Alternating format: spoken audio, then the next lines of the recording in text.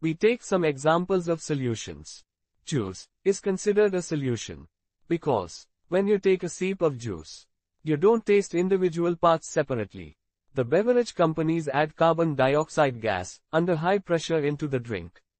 This gas dissolves in the water and forms carbonic acid. This is what gives the drink its refreshing fizz and bubbles. Alcohol, in its most common form, is a solution of ethanol and water. These two substances blend together so perfectly that you can't see them. Coffee is such a great example of a solution. Coffee contains over 1,000 different chemical compounds, including caffeine, antioxidants, and other flavor molecules. When diving deep underwater, the pressure increases significantly, and breathing regular air becomes dangerous. That's why the diver's cylinder contains a solution of oxygen, nitrogen, and helium.